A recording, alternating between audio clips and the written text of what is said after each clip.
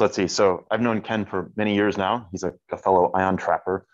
And I'll give you a little bit of the context with which I know Ken, because I think it's actually it's sort of fun. So he started off his career as a theoretical chemist, and he was at Berkeley in the group of Brigido Whaley. And while he was there on the way to graduating in 2003, he intersected with lots of people, including his first PRL was with David Bacon, and he had interesting interactions with David DiVincenzo and Daniel Lidar and many others who are now, I think pulled him into the quantum information theory sort of context. And he's continued to make contributions in both chemistry and quantum information throughout his entire career. So I think the first that I heard Ken's name, and then David Librant's name actually, was in a 2006 paper where in follow-up to a proposal by the Ion Storage Group in Boulder, lo and behold, this theory group that he joined at MIT demonstrated a surface electrode ion trap. And this was an amazing trap that not only could trap ions, but it could trap chains of ions. They could take the ions and they could split them and combine them, have them move across different zones of a quantum CCD. And I remember being just like, wow, here's this theory group. Where did they get this all of a sudden? And I think Ken was one of their the secret superpowers, because he was both a theorist and an experimentalist. And he actually got some of his experimental chops while working with Dan Stemperkern on building a Alfie-Pritchard trap back in Berkeley. So the trick to their making this trap is this ion trap. It was the first surface electrode ion trap, is that they were trapping tiny polystyrene balls at about 1/10 of a torr, I think. And I was just really impressed with this. They were able to go from 0 to 60 on learning a lot about ion traps very quickly. And they were very courageous in just jumping into this new field and making a paper that I think was really very sort of a neat demonstration of what the future might hold for ion trap in a scalable sense. So he then later published a paper where they had trapped strontium ions in a trap. So he got his real ion trap chops at that point. And over time, this is in the Eichschwang group. Sorry, I failed to mention that. And he joined Georgia Tech chemistry on a tenure track position in, I think, 2008, and continued to work on chemistry there and theory related to quantum error correction. And by 2016, he had started his collaboration with the Monroe group at UMD, and he became the sort of go-to guy for learning how to do both error correction to fix errors in gates with composite pulses, and then how to do arbitrary 2-qubit interactions using particular pulsed laser sequences that would decouple the sort of spectator ion motion by the end of the gate. And he's just been really, I think, a key member of that quantum computing effort since then. And so I know that Ken is going to give a great talk, and I think it will be probably as weighty and massive as those 10 to the -17 kilogram ions you first tracked. So great, thank you, Joe. Thank Thanks. you. Yeah. Yes, it's far too kind of an introduction. I guess I'll say I want to just say one thing about when we were working with Ike is we just didn't have any biases. So, when you're an atomic physicist, you're always like, don't break vacuum, right? We got to keep this trap. We just didn't know any better. And the only time it went wrong was the first time we trapped in this strontium surface trap. We sent the paper out to PRA. We showed laser ablation of strontium. Totally disassembled the system. Totally took it apart, got rid of the trap, got rid of everything. Reviewers write back, could you do these few more measurements? And we're like,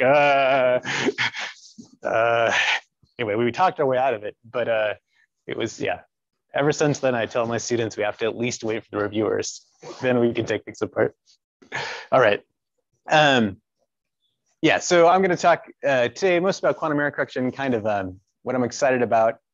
I do want to say that we have a lot of fun things going on in the lab with molecular ions and also ion trap experiments. And If anybody wants to talk to me about that later, just email me, contact me anytime. I also will say that, yeah, so I can go backwards maybe. Nope. Yeah, anyway, so we just started the Duke Quantum Center. It's great. We don't live on Duke campus with the beautiful Gothic chapel. We live downtown in the Chesterfield warehouse, which is the first automated cigarette factory in the US. Yeah, okay, there we go. Yeah, then I should also say that I advise for IonQ, which you guys know is just down the street. All right, so this is kind of dumb. It's like when I'm on the bus and somebody's like, what do you work on? I say, quantum computers. They say, well, how many qubits do you have now? And I'm always like, not enough. And so we all know we need more qubits and less error. And why? So sometimes, you know, I'd like to just break Bitcoin because I'm tired of my undergrads talking about blockchain all the time. That's probably my main motivation right now. My long-term motivation has been to simulate molecules. I really did get into quantum computing from a chemist perspective, which is, can we actually speed up chemistry? And then, of course, there's these physics models, and we know they cost a lot. So, so let's just pick some specific quantum algorithm. So this chemistry algorithm of trying to understand how nitrogenase turns nitrogen into ammonia, there's this estimate from Microsoft and ETH that it takes about 10 to the 15 quantum gates. And there have been many improvements since then, and I would guess that this number is probably closer to 10 to the 12 now. And I do want to point out that these are just a few places where a lot of this work's going on, but a lot of great work's happened here at Maryland. And I do think one of our thrusts for the Institute for Robust Quantum Simulation on actually further pushing this, I think I'm very excited to see where it goes. Nevertheless, we can think about how am I going to get across this gap from where I am now to where I want to be. I'm by nature kind of a Hamiltonian sort of guy. So I want to use Hamiltonians to do quantum control and make this error less. But we all know that there's kind of a limit. You're going to reach some kind of spontaneous emission limit, some kind of environmental noise limit. We can do better, but we can't get that far. Of course, as part of this institute, we can try to improve the algorithm. But if you look at really hard algorithms that require high precision, which is sort of what these chemistry algorithms have, there's actually kind of a counting limit of how good it can get. You sort of know you can't push it too much further, or you lose the precision that you really wanted. So the standard kind of approach is we just really need the more qubits, many, many, many more qubits with slightly better error. And then we just do quantum error correction all the way down to the problem we want to get to. So of course we should do all of these things. So when we think about scaling hardware, I kind of say there's like a DAMOP approach and a DCMP approach. So on the DAMOP side, we're all happy because every qubit's the same by nature. Environment's kind of easy to understand. And the challenge is how can we control and confine individually large numbers of these qubits?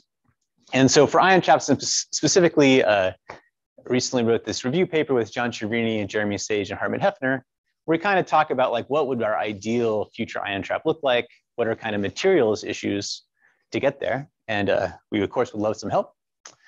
On the second side, the condensed matter physics side, you know, they always say, well, you know, every qubit is the same up to manufacturing defects. It's okay. There's a lot of stronger coupling to environment. And then the claim is always you can print as many as you can fit on a chip.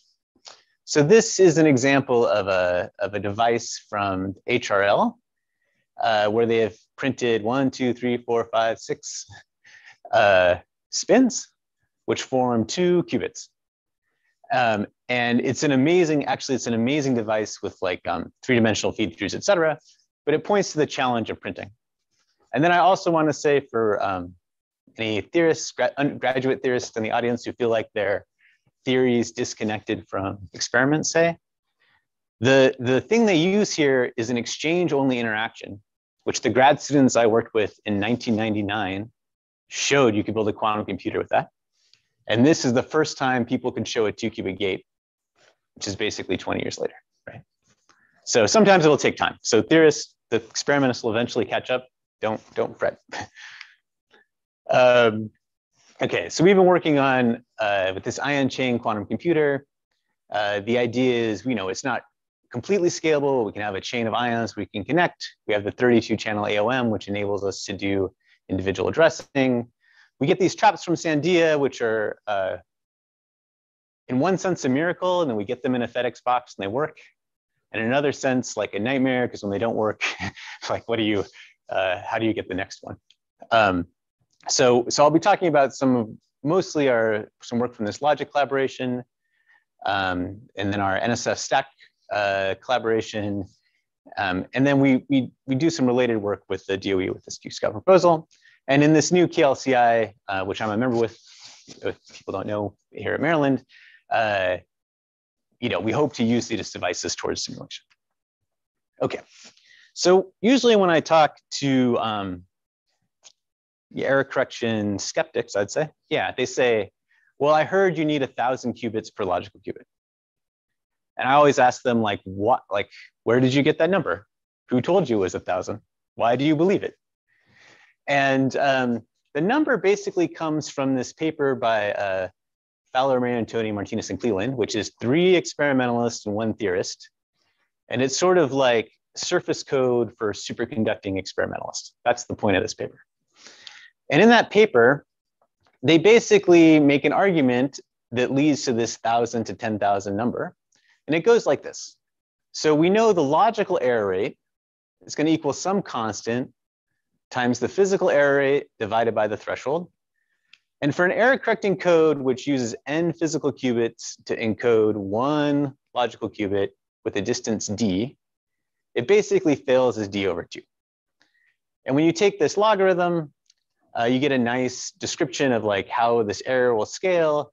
You see that it mostly depends on this distance. And the thing which is bad about the surface code is even though the surface code uses L squared qubits, the distance is only L. And so we get this square root of half. And then if you pick some reasonable error rate, like this 10 to the minus 14, 15 that we would need to do that nitrogenase, you get out 1,000. So, sorry. Now, the other thing is you'd say, okay, what I really would like to do is as a Hamiltonian person, I would like to control my error of my system and make the physical error lower. But that actually just turns out to be a logarithmic gain. So if your error is already at a certain rate, it is better to just make a bigger system. And you get less gain by actually making the world's best gate. Which is, bad for me, because I like to try to make the world's best gates. So we've been doing a lot of work to reduce the error. So for example, when I was working with Ike, Aaron Harrell and I invented these arbitrary accurate composite pulses, of which we only use basically the first order, which you can think of as, instead of doing a single rotation by theta, you do a single rotation and then 2 wraps all the way around the world. And when you do that, the kind of residual error at the end here ends up going like the area of this triangle. So one thing I'm not going to talk about much, but I'm broadly interested in is how can we use our characterization tools to understand better what control sequence to use? So in our system at Duke, these experimental data is joint with Jungsang Kim's group. This is my student Bichan, who just became postdoc with Jeff Thompson at Princeton. Our individual gate errors are quite good. They're pushing 3 nines anyway. We know that we have a slow laser intensity fluctuation. So using this SK1 pulse actually improves the fidelity, and also you see reduces the spread. But if I take these gates and I feed it into Sandia's gate set tomography package Pigsty, and I ask it, will this work? It actually tells me no. And it's not really fair because Pigsty expects that every gate is the same. And what I'm taking advantage of in this quantum control is I know that I have a slowly drifting laser intensity. So it can't make this connection. But it does make it, I don't know, it's kind of a weird chicken egg problem about how can we get the most reliable information about what's wrong with our gates so that we can then fix it. So for us, our usual problem are these 2-qubit gates. We've been doing a lot of work on frequency modulated 2-qubit gates. This particular results come from this, this paper again with Jung-San Kim's group, where we have these discrete frequency modulated gates. What you need to do for the ion trap 2-qubit gate is you use the motion as an intermediary to entangle between the two ions. And to have no residual entanglement in the motion, you actually have to have these loop back to the center of their positions in phase space. These are the 4 modes. And we were able to get pretty good gates around 99.4, 99.6 nowadays. I'm fond of these 2 trajectories because to me, this one looks kind of like a bear with a small hat. And this is like a little honeybee, but that's just my view. We're continuing to do this all the time, trying to figure out how to take advantage of correlations in the noise to make these gates better. So what I like about ion trap, well, actually what I like about physics generically is you could say, well, how can there be any more better 2-qubit gates? People have been working on this for a decade, 2 decades. But the thing is, there are always new ideas and always better approaches. So at GTRI, they basically said, well, what if we do one of these geometric phase gates, but instead of using a hyperfine qubit or a Zeeman qubit, we'll actually use an optical qubit. And what's remarkable is they proposed it in 2021. So I'm not Kenton Brown. That's my doppelganger, Kenton. And they proposed it in 2021. And then they did it in 2021. And they currently have the best 2-qubit gate in the world, which is remarkable, right? What have the rest of us been doing for 20 years? It's great. It gets us further below the threshold. In the end, these things will be kind of limited by spontaneous emission around 10 to the minus 6. And then I don't know why, but I guess pandemics made me a little bit sentimental. So the first author on this experimental paper is my first PhD student. And now I realize I need to get them to sign a paper to say they will never make better gates than me once they leave the lab. That's my goal. Anyway, so Craig Clark.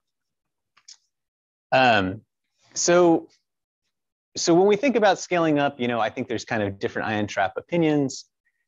It loosely falls into like, you make the longest chain you can possibly make, which I think of as sort of, Maryland Innsbruck approach, or you go with the 2-qubit chain, so you have the most control, which I think of as kind of Oxford or NIST kind of approach. And of course, the reality is somewhere in the middle.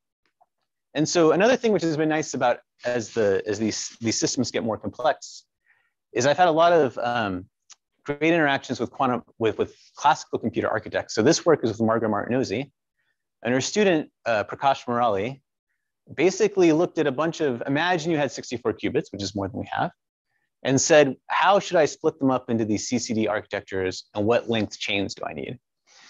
And what's surprising is it ends up depending on everything. It depends on the application. It depends on this connectivity of how you assume the CCDs connect up. And then even depends on the 2-qubit gate times, like whether you take advantage of kind of like ability to run ion gates faster if they're local, or if you run them in a way where they're just basically constant speed. It's quite fascinating.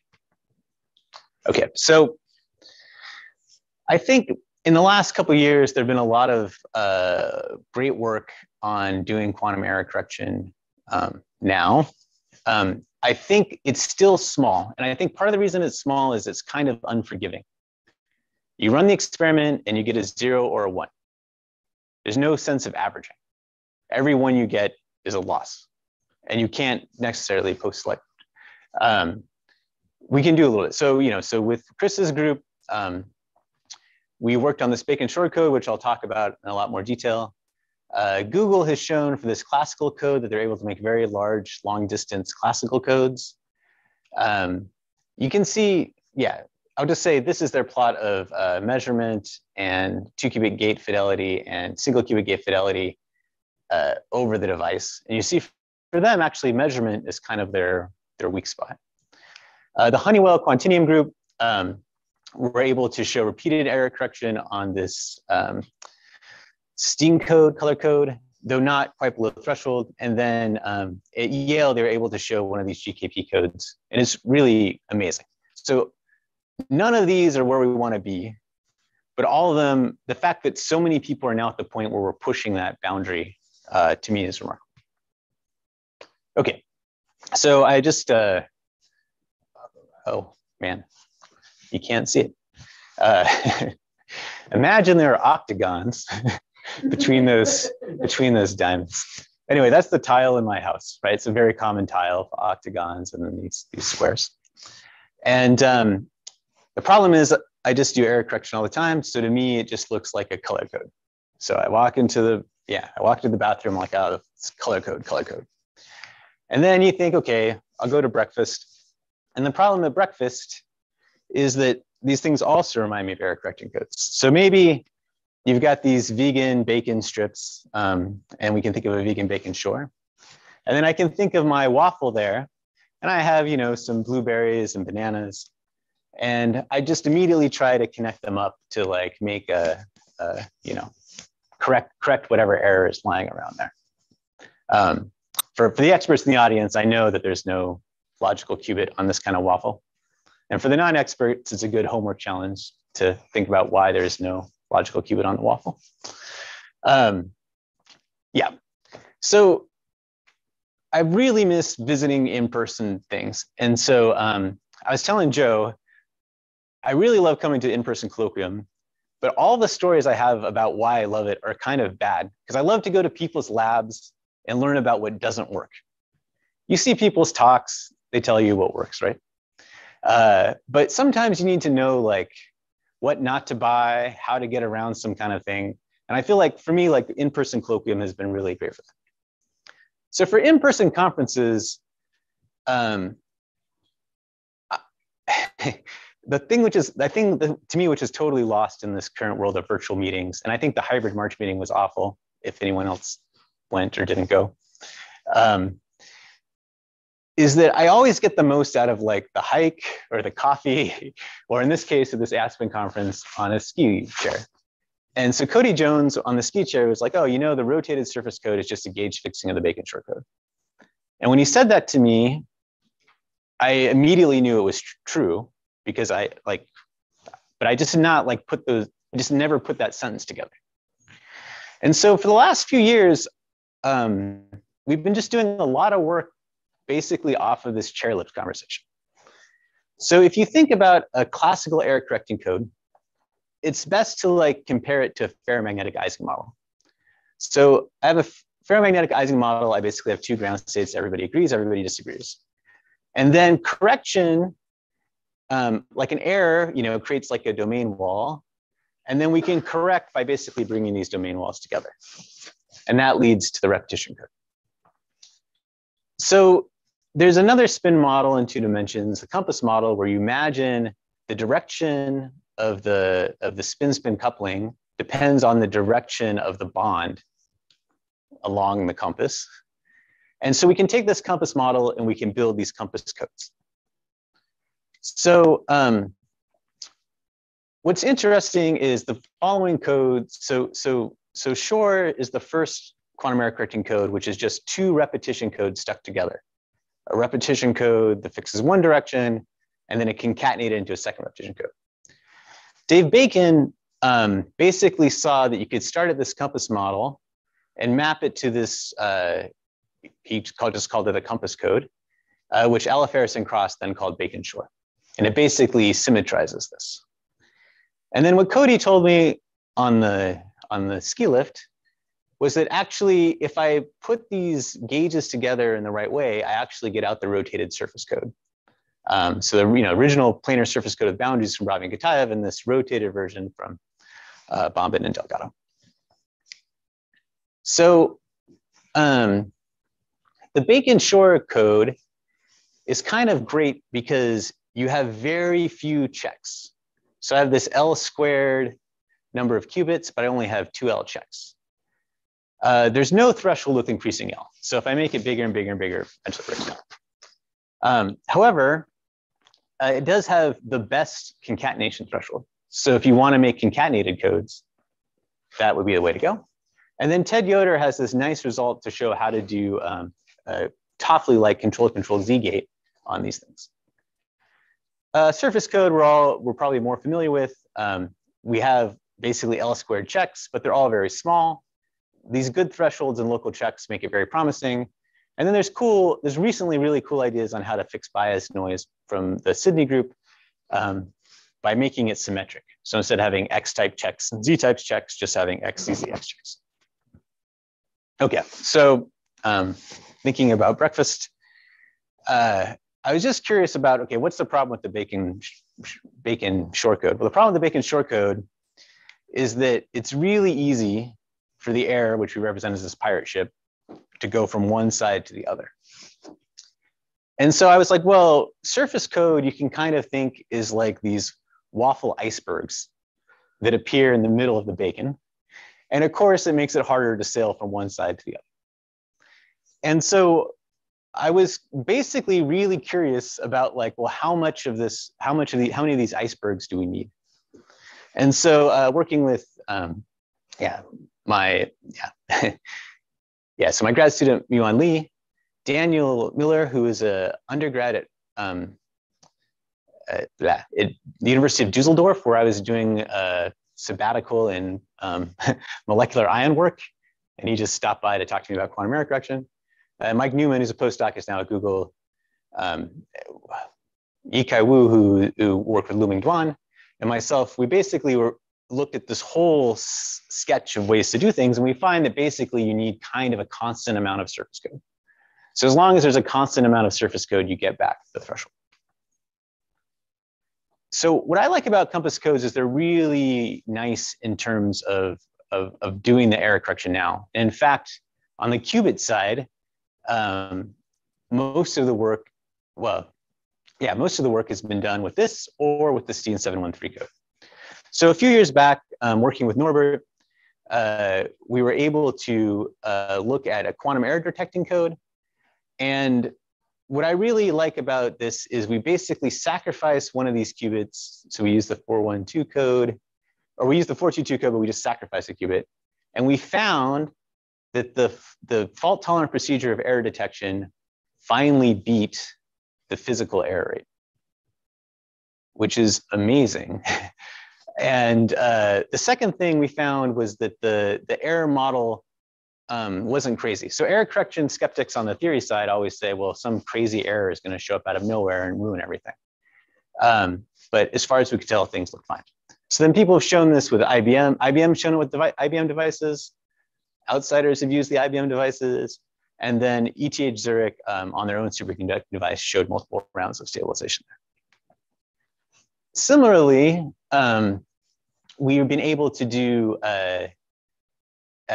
so I'm going to talk more about the Bacon-Shor stuff. But I wanted to point out this, this nice work that my group did with Norbert's group, looking at exactly this thing about how the Shor code itself doesn't have a threshold with increasing L.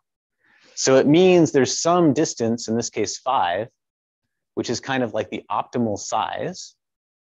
And then going further, it goes down. But this kind of emulation work, I think, is really, really quite nice. And nice to see you, Noam. The IBM basically adopted our compass code models to make these heavy hex type codes, which are indeed something between Bacon-Shor and surface codes. And then recently, they just recently, this nice paper came out this month. And then Andreas Wahlroof's group was able to do the surface 17 code here. This is your chip. This is, it's too small to see, I know, but they basically have slightly better measurements than, they have significantly better measurements than Google, but quite a bit worse 2 qubit gates. Okay. All right. So I'm actually going to talk about the theory behind this experiment we did with Chris's group. So of course, there's this 32 channel device with the H2A2 trap and 32 channels of PMT.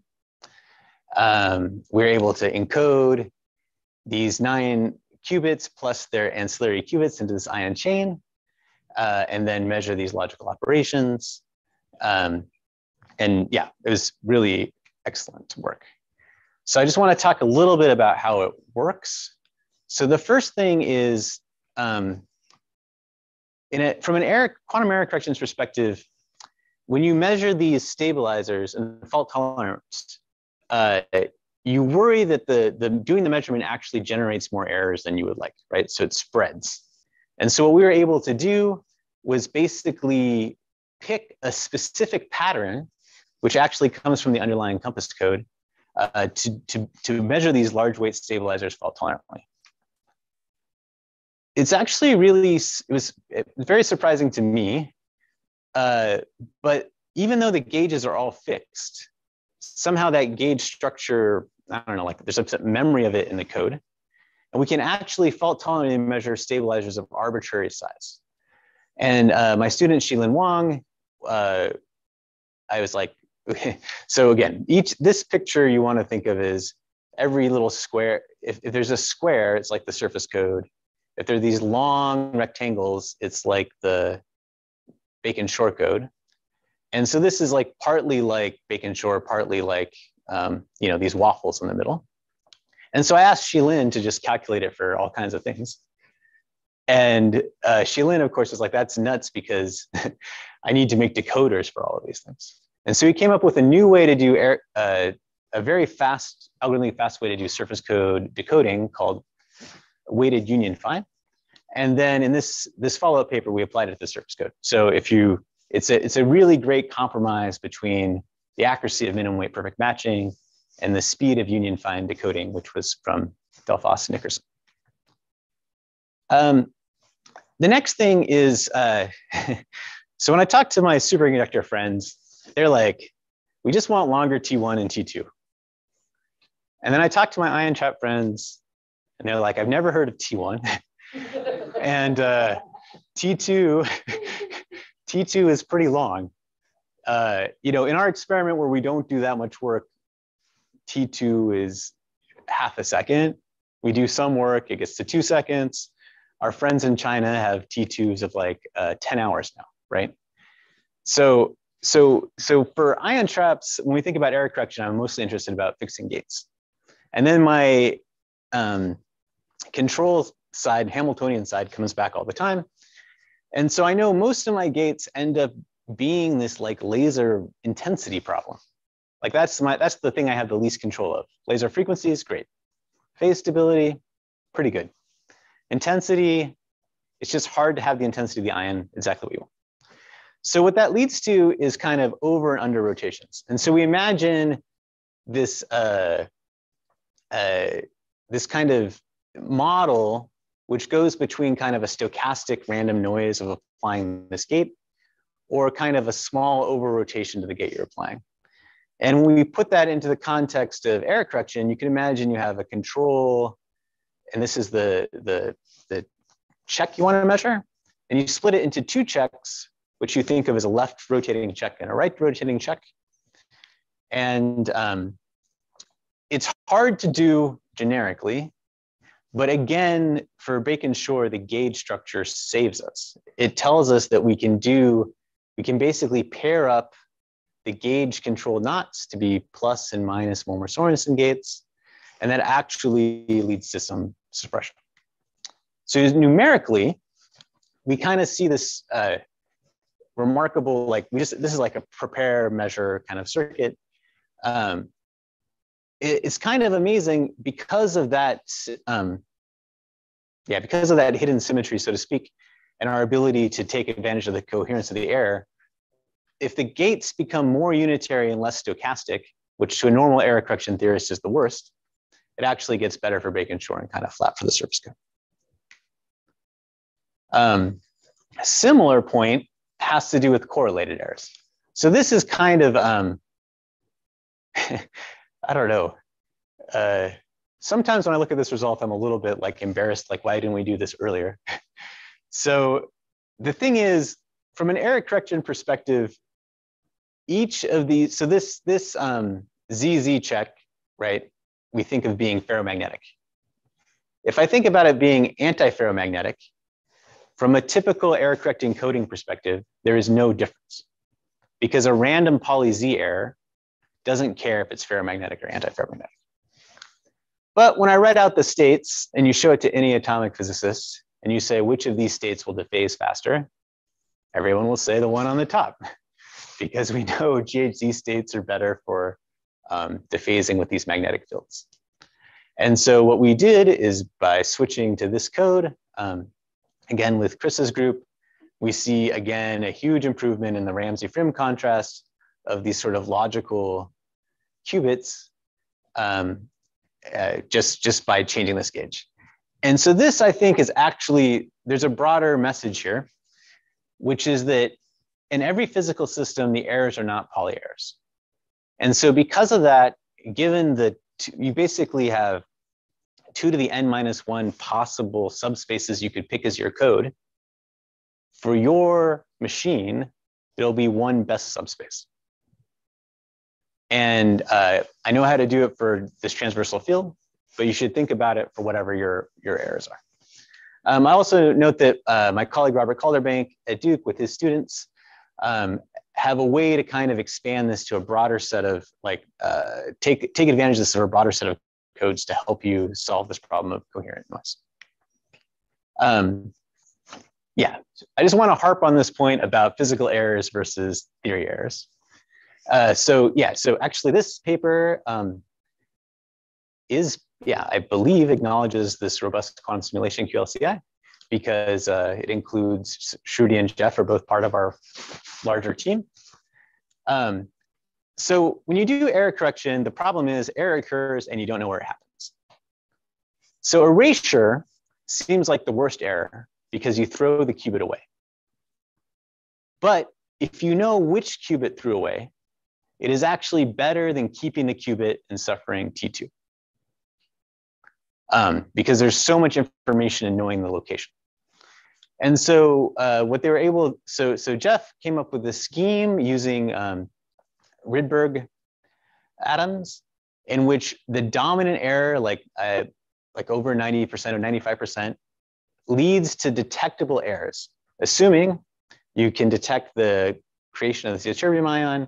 And this one's pretty easy. You can detect when you fall out of your Rydberg manifold. And then here's the gain. So we see that this is if there is no, if we just had the Pauli noise and now we switch them to erasure, we see the threshold is increased, the point where the distances cross. And we see for any specific error, there's a pretty significant reduction. And then of course, pretty significant reduction in the logical error. And that's outside of your textbook quantum error correction, okay? So I highly recommend all of us think about how can we turn our errors into erasures. So to reach larger distances, there's different ideas. This is from Winnie Hensinger's group with Austin Fowler. They just imagine it's almost a football field size CCD ion trap, which is pretty cool. There's this idea of connecting things with photonic interlinks. I do think with ion traps, again, I said in this review paper, we have a huge wish list of how we want to get photons in and out. Problem with standing here is I can't see the time. How am I doing? Okay, great. I feel better about that. Yeah, and so, we would like to be able to have on-chip everything, detection, laser integration, et cetera. So I just want to get back to the code side. So there's a really nice paper by Latinsky where he tries to figure out what is the architecture which would optimize the surface code. And what you see is there's a huge trade-off between the time it takes to do your algorithm, 7 hours versus 45 minutes, and the number of qubits you need. But in some sense, this jump here is just a factor of 3. So yeah, it pays off, right? If qubits were cheap, it would totally pay off. And so I think that's pretty interesting. However, at the beginning, I mentioned this thing about the distance going like the length. And so I really like this image from this paper by Kovalev and Prodko on hyperbicycle codes. So these are the same layouts of physical qubits. On the right is the surface code with its usual wait for checks. It's on a torus, and so there are 2 logical qubits, and these are the logical operators. On the left, same layout of qubits, but now I've made my check operators not exactly local. They have like the wait for part from before, and then I have these 2 kind of distant qubits that have to somehow interact. And what happens is I get a huge hit in distance, right? 15 to 5. But now I have actually 98 logical qubits. And so one of the weaknesses of the surface code is that from a coding theory perspective, it's a bad code. You use a ton of physical qubits to just make 1 logical qubit. When you think about codes we use, for our cell phones, et cetera, we can encode the rate much higher. And I think that, anyway, again, I think this graphic nicely points it out. Daniel Gottesman has been pointing this out for a long time. This nice paper in 2013, he explains how to get to sort of constant overhead. I think, of course, surface code, it's not like, right, quantum computing is like this intersection of information theory and physics. And so we have to we have to compromise on both sides, right? So surface code is so great because everything is local. And you can imagine building your local device, very comfortable to physics. And so in this recent paper from Microsoft Group, they say, well, what if things were mostly 2-dimensional? And there's only like a thin layer of non-2-dimensionality, a thin layer of non-locality. And when they do this, they get to a kind of an asymptotic limit of 50 qubits per logical qubit, which is way better than 1,000. And I don't think any of us can say what the fundamental limit is. So in the last, last couple of years, there's really been, and I'm sorry, I just have references with no comments on what they're about, but it's just like a bloom of like theoretical results that basically give constructive methods to make codes that have n qubits, have a fraction of n logical qubits, and a fraction of n distance.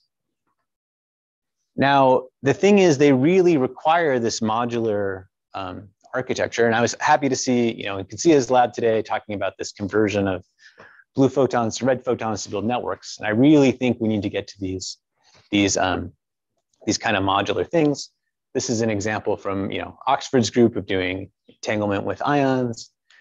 Here are 2 examples, which are basically the same concept, which is you have these transmon qubits connected by resonators.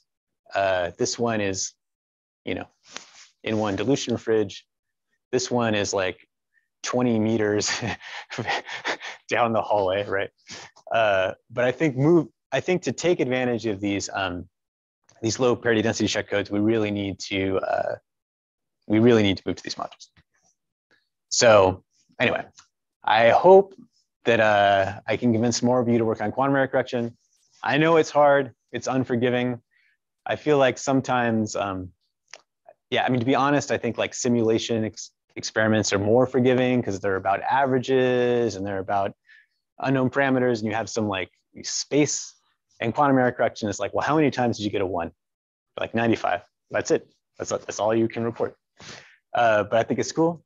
I think there's a lot of important physics questions on how can we make systems that enable us to do these finite rate codes. And so I think it's worth pushing forward on that. And then finally, I cannot stress enough how when we move to more reasonable physical error, like more physically motivated error models, there's a lot of potential savings. So I just wanted to say, since I only really talked about quantum error correction theory mostly today, so just some of my recent graduates. So Natalie, I didn't talk about her work, but she worked on leakage in quantum error correction, and she's now at Quantinuum, and she's actually on that PRX paper showing repeated steam quantum error correction. Miwan Lee is now at IBM. He's on that paper showing these hex codes. Mike Newman is now at Google. He's on the paper showing long repetition codes. Dripto got to Google a little bit after that. Narayanan's Robert Calderbank student, currently on the faculty job market. Catherine's graduating now and trying to decide where to go for grad school. And then Sheilin will be looking for postdocs in the fall. So if you need a good error correction person. And then I'm very thankful for my key collaborators, Jungsang, Norbert, Chris, Fred, and Margaret. And then I just want to say we do a bunch of other stuff. This is the group pre-pandemic. I need to take a new photo. Like, yeah, half these people are gone. But I'm really interested in using the tools of ion trap quantum computing to understand more about cold molecular ions. Actually, based on a discussion I had with Joe one time, Joe was like, we could have droplets of liquid instead of having polystyrene droplets, we have droplets of liquid. And then we were able to demonstrate that you could put a cell inside that liquid and actually sort living cells. And yeah, and anyway, thanks for all the funding from NSF, the Army, IARPA, and Department of Energy. And I'll take all questions.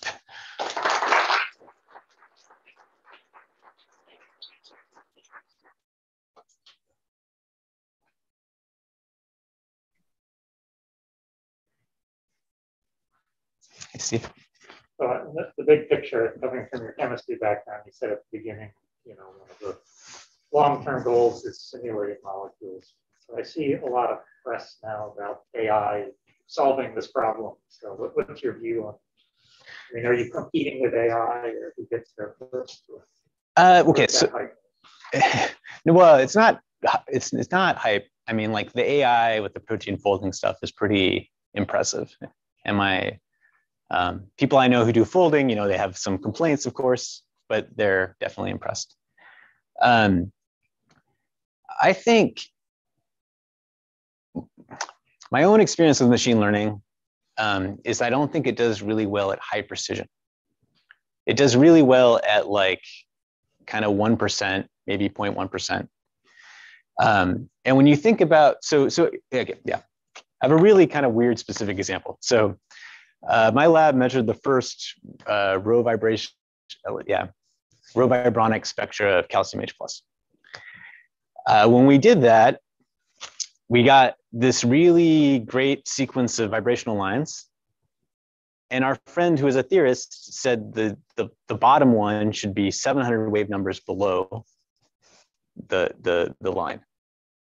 And so our theory friend was like, look, it's calcium and hydrogen. That's super easy. You guys have missed this line. Okay. And then my experimental PChem friends, actually at Emory, Mike Heaven, was like, you can never trust the theorist. This bottom line has to be the zero line. And so then we had to do the experiment where we deuterated the molecule. And then when you have calcium H+ and calcium D+, you actually have incommensurate ladders. And then you can identify where the bottom of the ladder is. If you had a quantum computer, you could fix that. And so my theory friend, David Sherrill at Georgia Tech, is really quite good. He was really mad that it was off by 700 wave numbers. That's how far it was off. So he did a whole level of theory higher than usual, and it was still off by 350 wave numbers. So this is like, this is not a good way to raise money for quantum computing, but if you could build a quantum computer that could calculate accurately the values of small molecules, the spectroscopy of small molecules, you would change astrochemistry.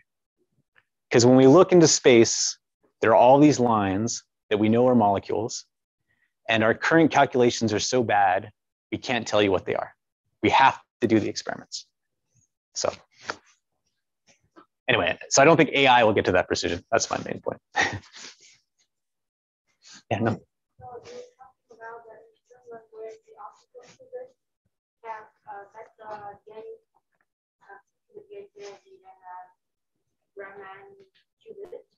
Yeah. And is there like any fundamental limit? Why is the Raman qubit not yet as high? No. There's no fundamental limit. Could you repeat the question, please? Oh yeah, sorry. Yeah. So the first question is about whether AI will make quantum computers obsolete. I think the answer is no. Second question is about this Raman gate or I mean, this gate on the optical qubit using basically a Stark shift. Why can't we do the same thing with like a normal hyperfine qubit? It just turns out that you get, it sounds dumb. It just comes down somehow to the level structure, but you just get the ability to really push this thing very fast on these two levels. And then you suffer, unlike our magnetically insensitive hyperfine states, you have to worry about this frequency fluctuation, but you can do the gates so fast that that sort of washes that part out. But the best hyperfine gates are very close to that, 99.92 or something. Yeah.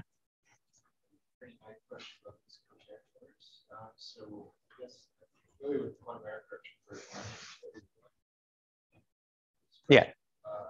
I think you can detect it.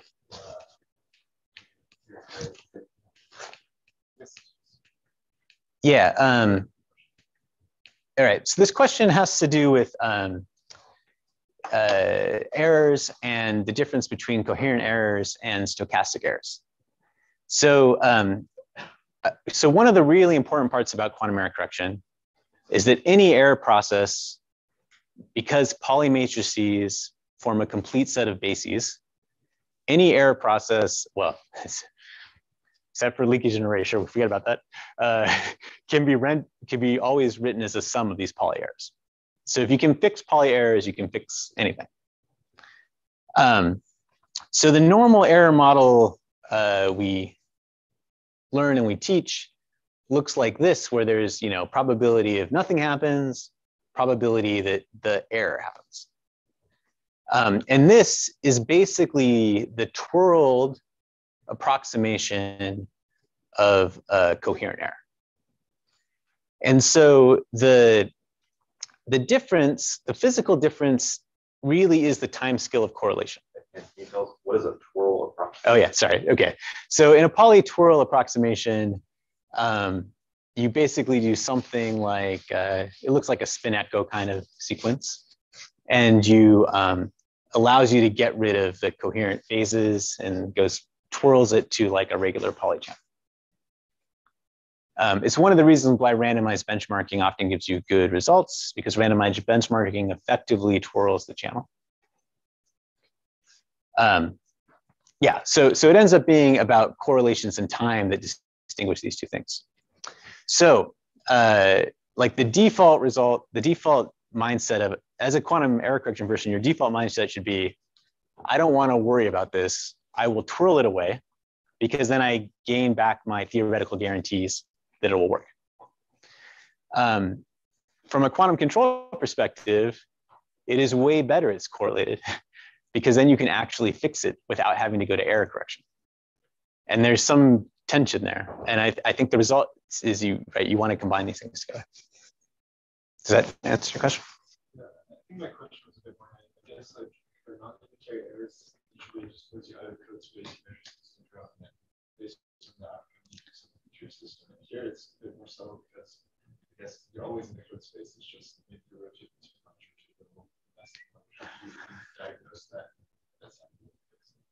Yeah. Okay. So the question is about how can we actually diagnose these coherent errors? In particular, the relationship between how they connect different code spaces.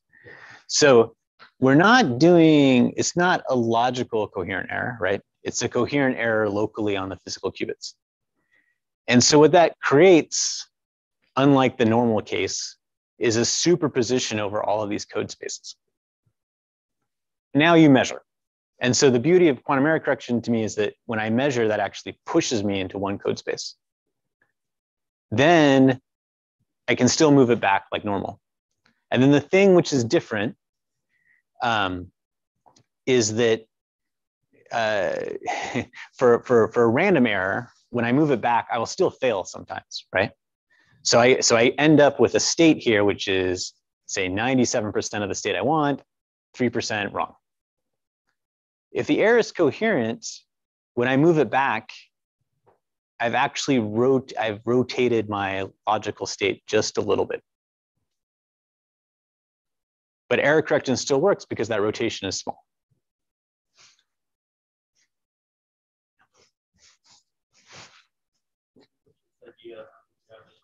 Big C, big short code, you can just have island of service code, and just a constant number is enough to trickier for moving around.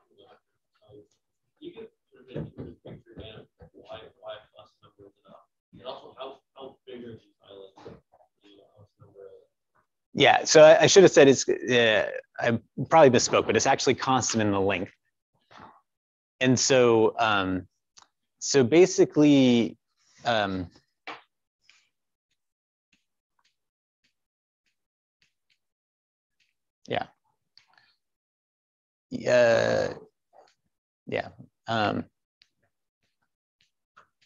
This is the best one. So imagine I have a Z, to have a logical error, I need a string of errors that gets from one edge to the other edge. So let's say I have a blue string, and then it turns on these orange checks. So there are more possible checks as I go across when I have the surface code than when I have Bacon short. But it turns out I only need a number of checks that's the part which is weird. It's kind of where the analogy breaks down. So the problem is on the Bacon shore, I can't really see, like I can't distinguish all the errors that happen in one column. They all look the same. And when I add more of the checks on the surface code, I start to break that distinction up. And so in some sense, yeah, you can kind of think I reduced the entropy.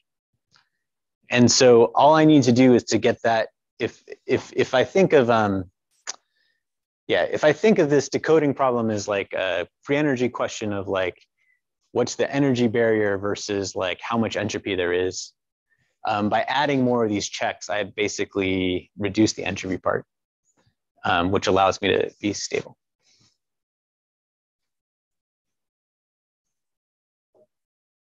In the same way, there's no space transition in a 1D Ising model. So this Bacon shore is like a 1D Ising model. It's not a perfect analogy for a bunch of reasons, but that's roughly how I think about it.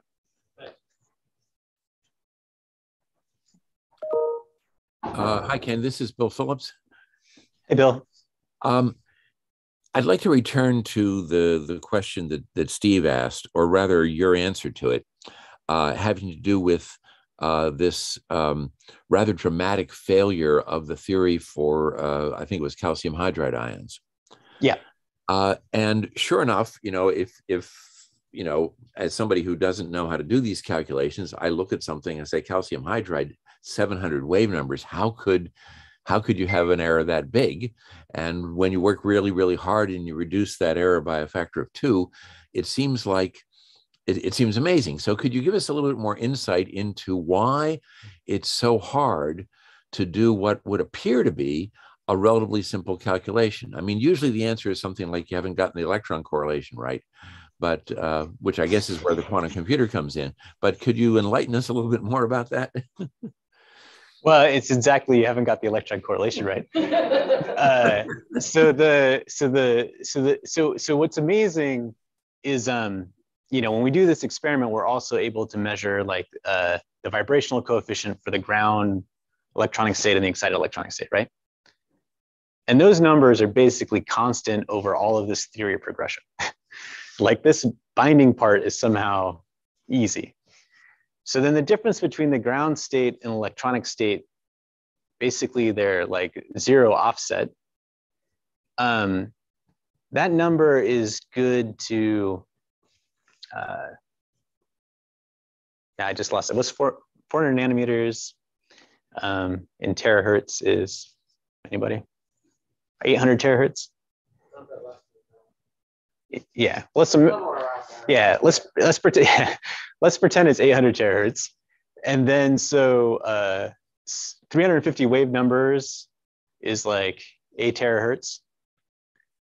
And so it's already like a 0.2% accurate calculation. It's really quite good, but it's not good enough to identify things.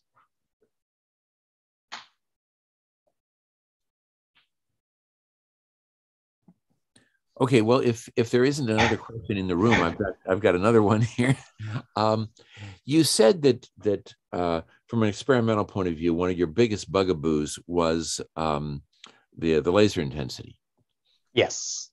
And so, could you just say a little bit more about what the problem is with the laser intensity? I mean, obviously you lock it, you know. So what's left over that's causing you the problems? Well, so for these particular experiments, we address the ion using a micromirror that steers the laser, right?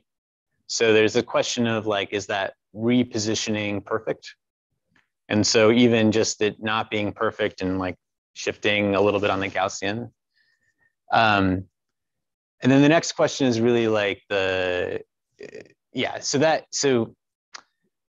so we have some place where we lock and try to stabilize the intensity, right? But that place is not the ion. And I guess I want to point out that it's,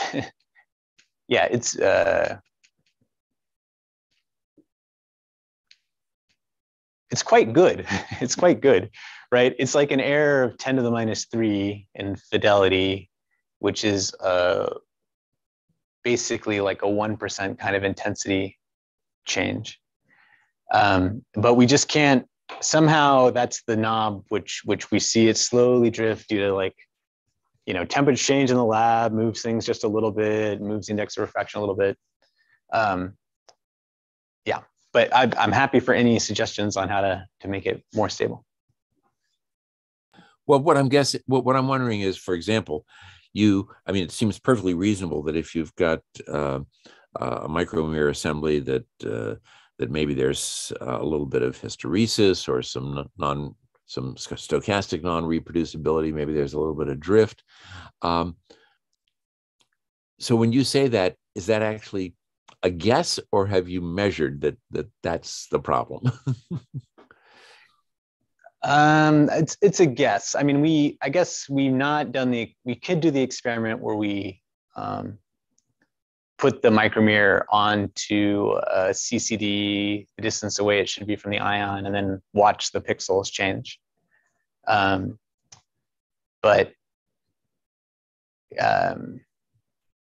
yeah, I don't know what the real number is there. Okay, thanks.